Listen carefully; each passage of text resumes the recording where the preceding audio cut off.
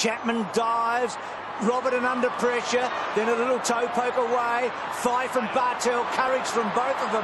Ibbotson couldn't quite. Kelly, strong body. Stokes down low. Corey to Ling, and then Ling goes bang, and the captain, as he did last week from about there, kicks the goal.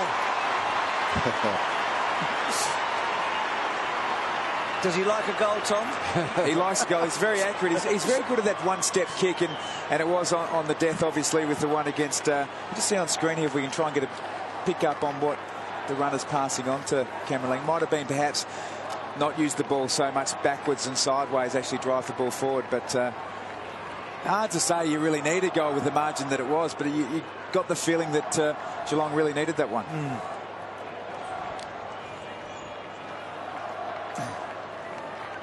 There's actually quite a bit of moisture on the ground, so sometimes when the ball's bobbling around at ground level, it does get a bit slippery. It takes a few touches before someone can win the possession under pressure, and that's what happened before Ling got the ball. Ling's having a good game too, up to 20 possessions back.